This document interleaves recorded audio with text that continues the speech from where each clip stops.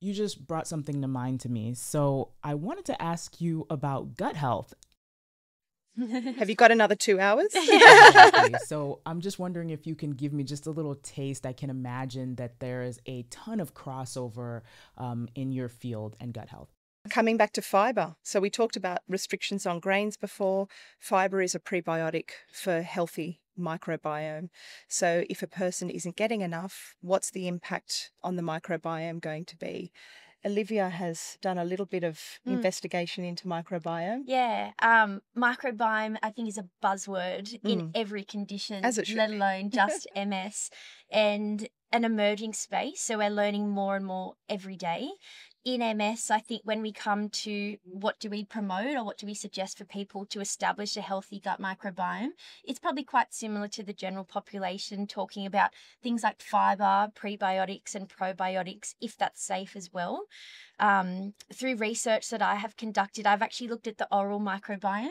So the gut microbiome would be the largest biome system in our GI tract. in our GI tract. The second to that would be the oral microbiome. And we've looked at that purely from the perspective of it's less invasive for patients to do some testing.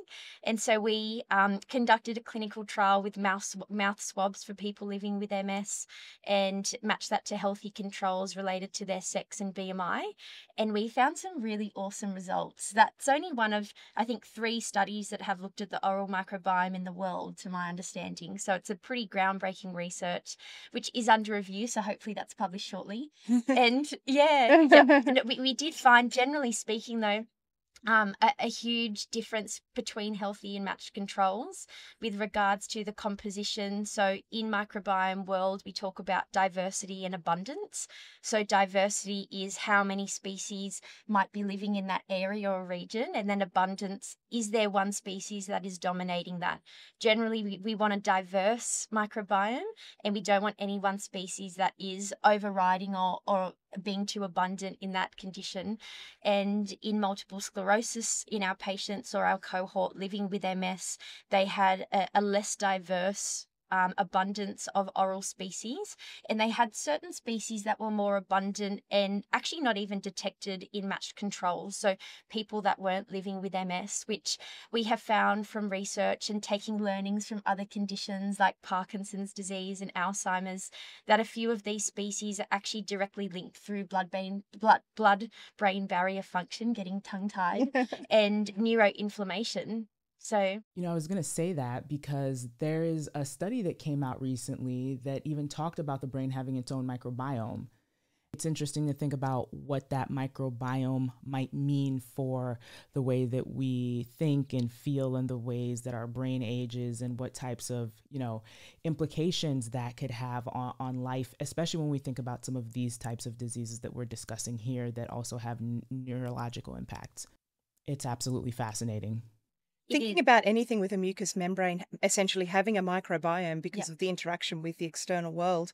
I think Ekstrom's last year was talking about the lung microbiome, and then you start thinking about, well, the effects of smoking. Of course, it all makes sense that that's a risk factor for multiple sclerosis.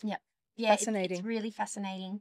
The patients or the cohort that we sampled, they're on a range of DMTs as well. So a few of them had orals, some were infusions, some were injectables, and even the differences in that and how that's affecting composition of species that are present in the oral microbiome. I think watch this space. Absolutely. It's a huge area. And I think we're only at the surface of what we know. Yeah, I'm really excited about this. There are so many things that I could think of that I can't wait for the results to come out, because I'm even thinking of composition versus the rate of disease progression. I'm thinking about so many things like comorbidities, for instance, and I'm thinking about inflammation in general as well as a big deal. Yes. Disease processes. So inflammation has an impact on requirements, nutritional requirements.